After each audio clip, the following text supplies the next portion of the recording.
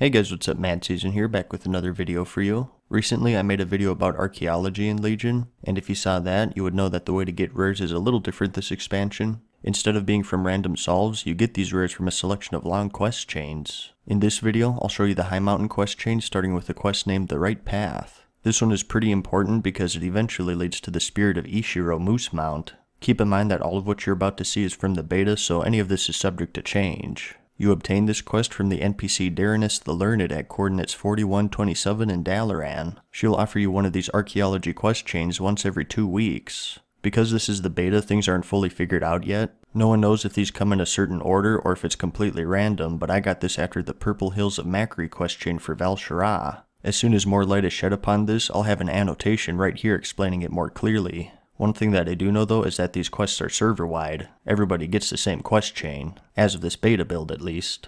As I said, this quest sends you to Highmountain. It's actually really straightforward. You'll get a quest called Laying to Rest, which awards you with a mount immediately after turning in the right path. To complete it, you need to find 600 bone fragments. You get these just by digging in the dig sites. Each site has 9 digs, and each dig gives you 1 to 5 bone fragments. So on average, that's around 23 dig sites to complete the quest, which isn't bad at all. Also, when you're digging, there's a chance for a tauren spirit to spawn, and they drop around 15 fragments, which is a nice bonus. If you take these into account, you'll generally finish the quest in around 20 dig sites depending on your luck.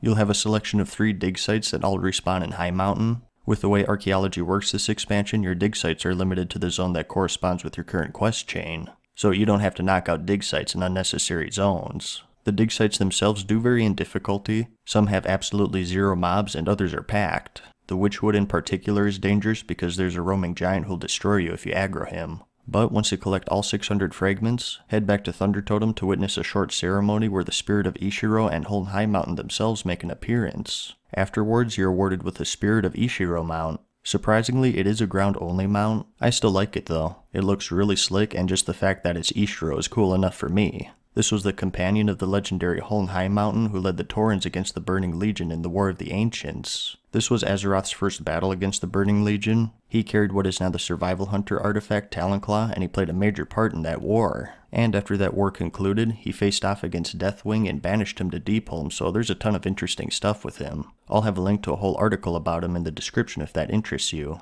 Anyways, that's about all I have to say, I guess. I hope you found this video helpful. Give it a like if you liked it, and if you really liked it, let me know in the comments and subscribe. And as always, thanks for watching, good luck, and peace.